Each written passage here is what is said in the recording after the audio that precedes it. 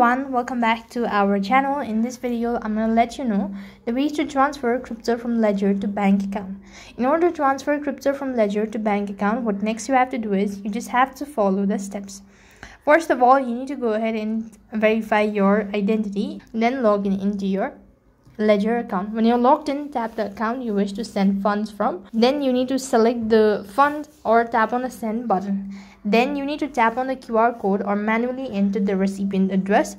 This should be deposited receive address copied from the exchange, or you could go ahead and select a bank account. Then you have to go ahead and select the asset. After that, you need to enter the exact amount of asset that you wish to transfer, and if you're sure about it, then click on the transfer button or continue, and with that you've successfully transferred asset. Now what next you have to do is you need to go ahead and convert it to fiat currency.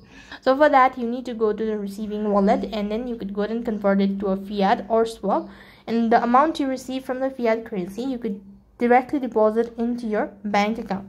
So in this way you can transfer crypto from ledger to bank account. That's all for this video. I hope the video was helpful. Make sure to like, share and subscribe to our channel. Thank you for watching. See you in the next video.